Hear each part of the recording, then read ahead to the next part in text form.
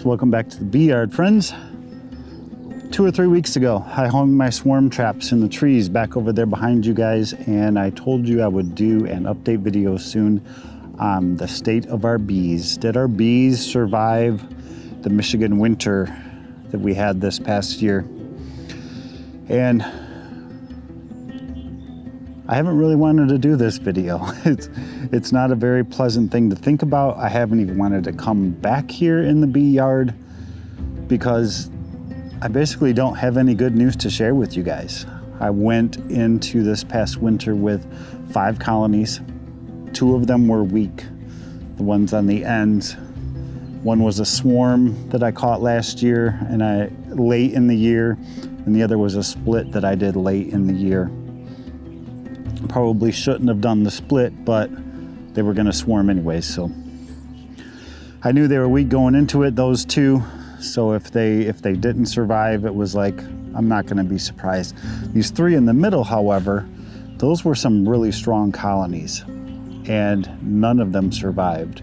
I think 3 weeks ago when I was out here and I checked on them, maybe 4 weeks ago, there were some flyers, still some bees flying out of a couple of these, but they've just declined since then and there's no more bees flying. So all 5 of our colonies this winter died.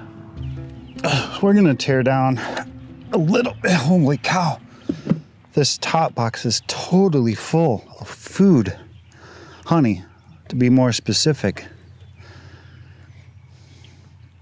Man. Oh.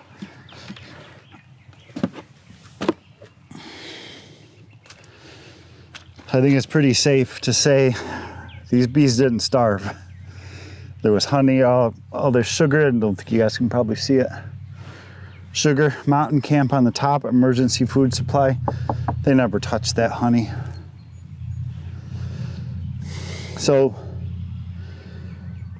I guess before we get too far into this, keeping bees over winter in a cold climate place like where we live, you basically have 3 things to contend with. 3 things are up against you the entire time. First one being food. Not an issue. Second is mites. This last year, I treated for mites more aggressively than I ever have before. I bought an oxalic acid vaporizer, and once a week for 6 weeks, I treated every single one of these hives with oxalic acid. I think the general rule is to do it maybe 5 times. I did it 6. So that kind of rules that out possibly. And the third item is moisture. Now I run quilt boxes. They look like this on the top of all of my hives. And they're filled with burlap bags, and they're designed to collect all the moisture from the hive into these fibers, and then it vents out to get that moisture removed. And I've had great luck with them before, and so have a lot of other people. So those are kind of the 3 main threats that you're dealing with. And just a little bit about what I did to counteract those threats. This video today is not going to be a full forensic analysis of let's get the microscope out and look at these bees and figure out exactly why these hives died. I have a theory, but I spent a lot of time yesterday going through the next 2 hives over from where you guys are yesterday, and took tons and tons of photos, like really up close photos of the bees. And I've been going through them on my computer, zooming in, looking for mites, and I haven't seen any yet, but I'm not done going through all the pictures, so.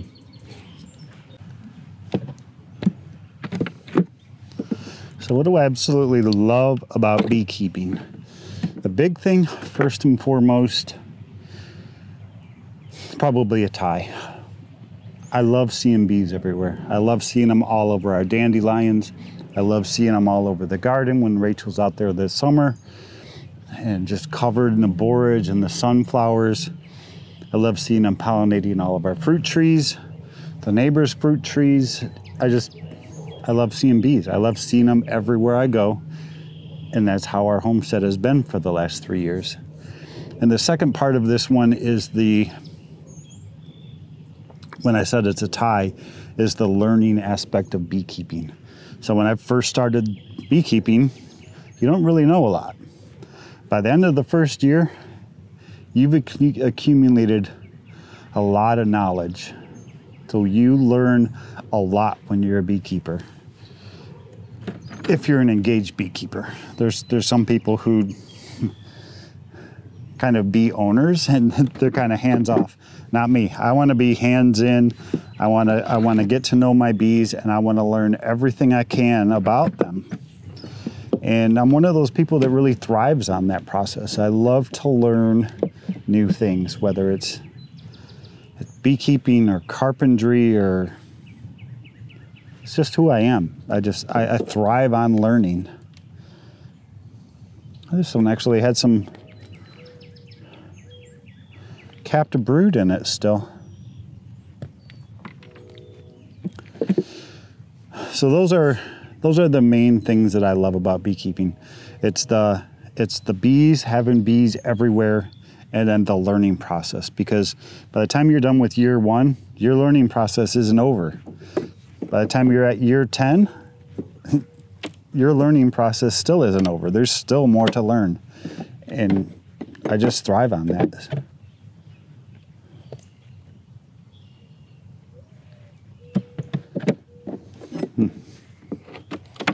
This is like dead empty. This bottom, there's hardly any food anywhere.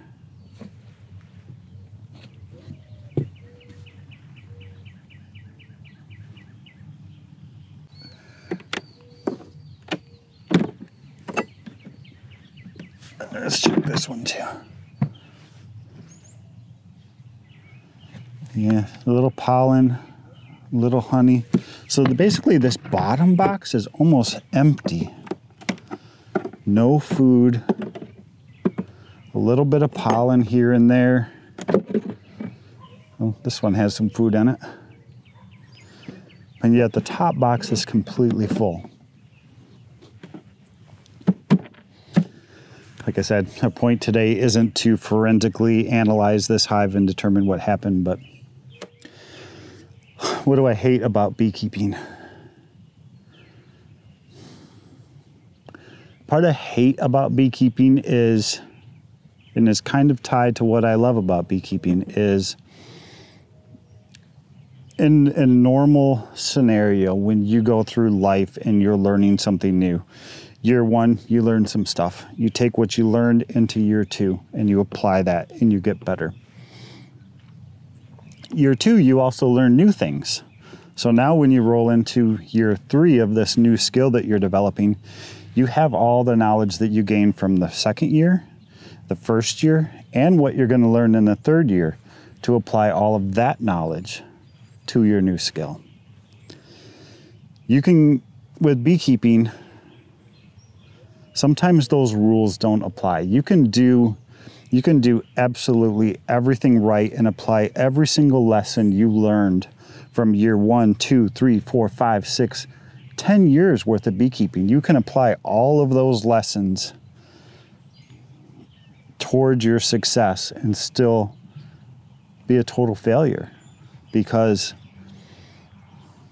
they're bees. These bees are wild bees, and we as humans think we know what's best for them. We think we know how to take care of them.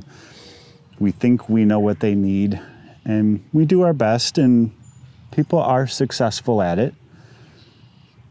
But that part about applying my learning along the way and still failing is what's really frustrating to me. And that's the part about beekeeping that I hate. It's been really, when I came out here yesterday and I actually filmed this entire video that I'm redoing today on that hive right there. And about halfway through the process, something happened to my microphone and the battery cut out. So I had to scrap the whole thing and redo all this today. But I got to the point when I was in the bottom of that box yesterday and basically picking up handfuls of dead bees and holding them in my hands, And I think I sat there for like 5 minutes and I didn't say a word. The camera was rolling and it was just me holding my dead bees, feeling both like sad and frustrated at the same time. Frustrating indeed, thus my lack of motivation to get out here and film these videos. It felt it's a bit humbling, I guess one could say. So I've been posting beekeeping videos on our Homestead YouTube channel now for 3 years. And this 4th year, I basically have to come and say my bees all died. So it's a little humbling in a way, but there was video I watched the other day. Kaylee over at the Homestead posted a video, and her entire message in this video was to keep on keeping. In that, when you're a beekeeper and you're somebody like me or her or Vino Farm or VW Family Farm, and if you're a beekeeper and you're sharing your experience with people on YouTube and you have a failure like this, you lose 1 hive, you lose 5 hives, or 14 out of 15 hives like Vino Farm, you almost have a responsibility as a beekeeper to share that with people. Because new beekeepers who may watch your videos and think, oh, beekeeping looks easy, let's do this, they're going to run into problems just like you ran into. And if nobody ever posts a video or shares a story about those failures with those new beekeepers, they're going to think it's not normal when they have failures. And it is. It can be totally normal to fail at something like this. And I think it's important to share it. And it's probably just as important, like Kaylee mentioned in her video. I'll link her video down in the description below the like button, that it's almost have the same responsibility to keep going. That's why I put my swarm traps back up in my trees, because I know there's bees around here. I'm still seeing bees on my dandelions, on my snow glories up by the house. There's bees around here. So if I can catch some, I'll catch them. And if I don't, am I going to buy some more bees this year? I don't know. I think when I first realized all my bees were dead, it really did cross my mind that, you know what, I have a lot of money invested in all this equipment. I could probably just sell it all and walk away, or maybe I'll take the year off. I ultimately decided, if I catch bees, I'm going to be a beekeeper this year. Am I going to invest money and buy bees again this year? That decision I haven't made yet. However, I think there's probably a pretty good chance if you subscribe to our channel and you watch our videos week after week or day after day, depending on our post cycle for that given week, you're probably going to see me in a beekeeping suit a little bit later this year. So I know this was a lot, but I feel like it was important to kind of share it with you guys.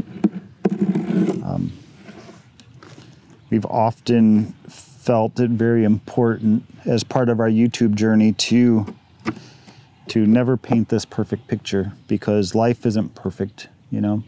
And if we only post perfect videos, it's not real life, and that's not what we want to portray, and it's not what we want to share with you guys. So we share our failures just like we share. Rachel pulls her canning jar out of the canner and the jar's broke. Staying in the video because it happened. It's real life. We're not going to be fake with you guys. So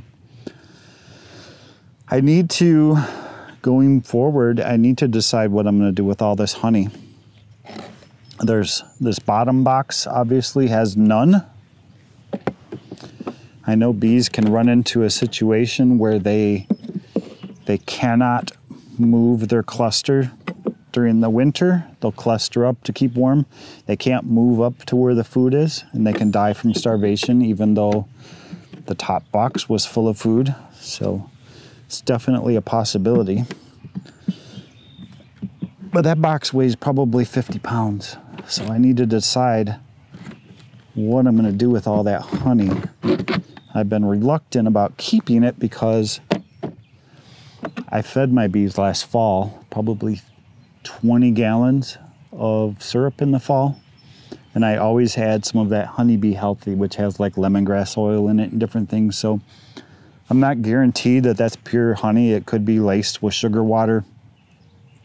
It could taste like lemongrass. So I don't know exactly what to do with it. If you guys have advice for me on what to do with that, let me know.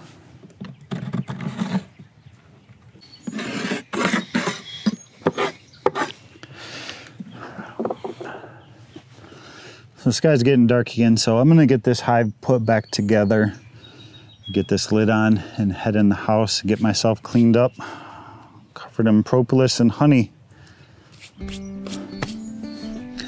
But I wanted to thank you guys for spending time with us. It's not something that we don't always say verbally, but it's something that's always with us. You guys give us your time when you spend time with us and watch our videos, and that's really important to us. So I wanted to close out today by thanking you guys. I think we're getting close to having 700 videos posted on YouTube, so it's been it's 2 years, 3 years. Yeah, this is our 3rd year doing it, so it's still fun. We're gonna keep on doing it, and hopefully I catch myself a swarm. If I don't, I don't. And will I buy some bees? Maybe. You'll have to see. Let's see if I put my bee suit on again this year, if I take the year off, or I don't know. I haven't fully decided yet. See you guys on the next video.